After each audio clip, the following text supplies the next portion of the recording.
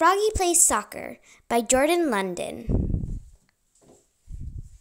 Froggy Plays Soccer.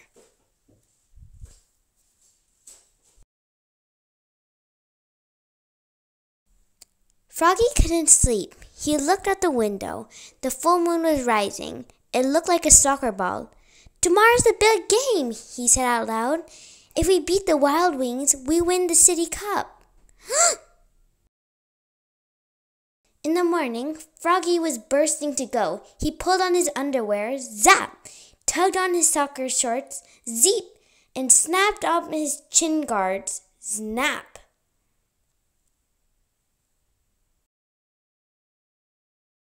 Ugh, oof.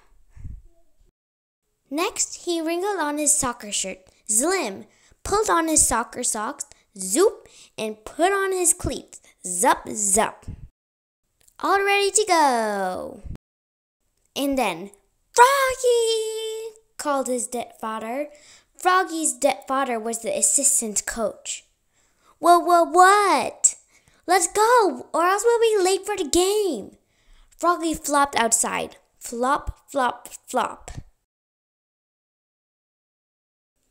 "And remember," said Froggy's dad, "only the goalie can catch the ball, and you're not the goalie. Now repeat after me. Head it, boot it, knee it, shoot it, but don't use your hands." And Froggy sang, "Head it, boot it, knee it, shoot it, but don't use your hands," all the way to the soccer field.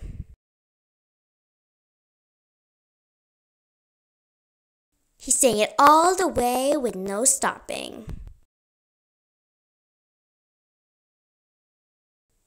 At the soccer field, the coach, Max's mother, said, "We're a team. We're the dream team." "Hooray!" they all screamed, "the dream team."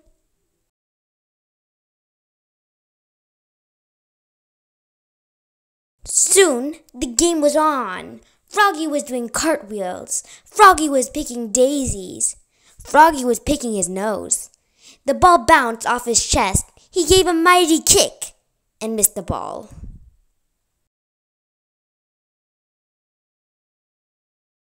Ah, no! But luckily, Max trapped it and passed it to BJ, who slammed it right into the net. Goal! It was 1-0. The Dream Team! Again, the two teams faced off. The whistle blew. The Dream Team charged down the field toward the Wild Wings. Froggy was tying his shoe. Froggy's dad was yelling, "Defense! Defense!" The ball hit Froggy in the head, bonk, and knocked him down. He was great at defense.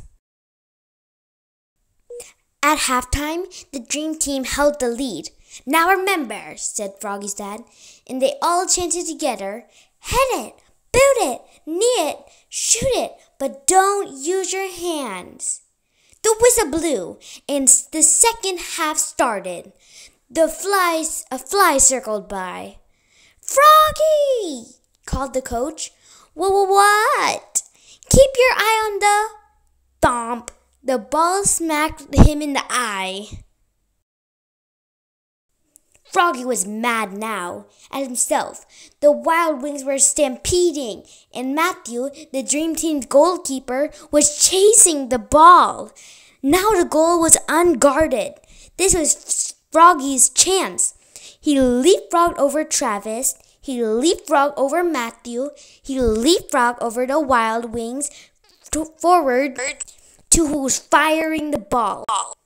And what a save! Froggy caught it right before the net. But he used his hands.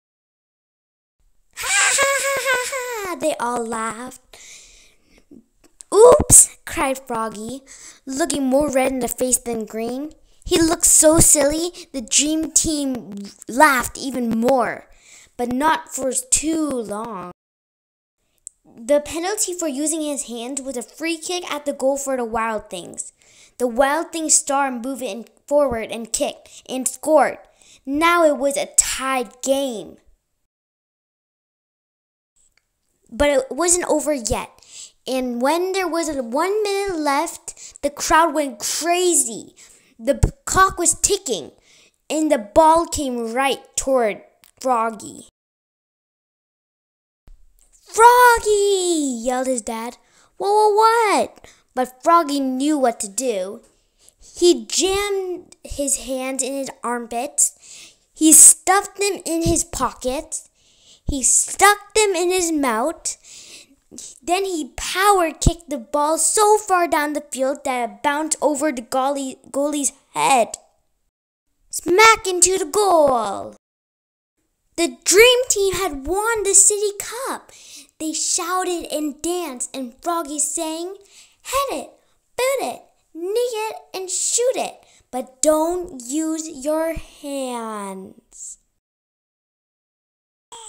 "But one thing," said Froggy, "except to slap high fives. Slap, slap, slap."